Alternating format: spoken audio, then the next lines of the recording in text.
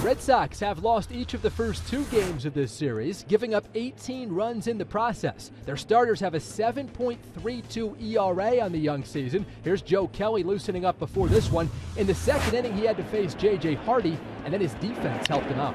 This one to dead away center, well struck. Jackie Bradley all the way back to the wall, leaping up, and he can't get it. It's off the padding.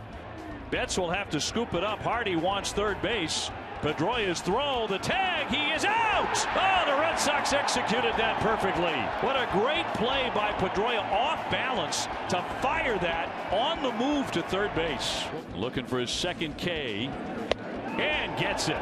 He blows Scope away there, and that's out number 2. The bases are all loaded up with 2 downs. Up the middle, but there's Bogaerts. Xander with the shovel to Pedroia to retire the side, so Kelly gets out of it. The 3-0 to Davis. Green lighted, high fly, left field, hold back on the track, turning around, and out it goes. Davis with that tremendous power, homers again, and that makes it 2-0. Pitch to Bogaerts. Ground ball to third. That's down the line, a fair ball. Here comes Betts around third. He'll score. Rounding second and touching third is Pedroia. He's coming in. And the Red Sox have tied the game with a 2-run double down the left field line by Xander Bogaerts.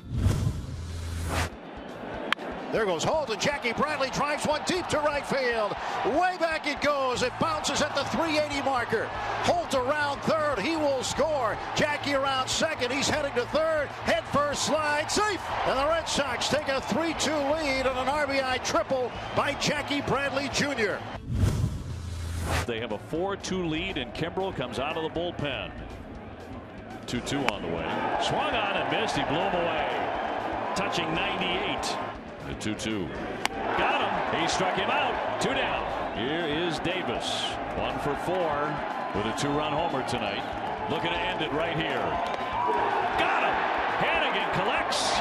And that's the ball game on a strikeout. Kimbrel strikes out the side. The Orioles had won 7 straight to start the year. That streak ends on Wednesday night at Fenway. Joe Kelly does get the victory for the Red Sox. He went 5 innings, 7 hits, 2 earned, 6 Ks. He threw 116 pitches. The Red Sox salvaged the final game with a 4-2 win over the O's.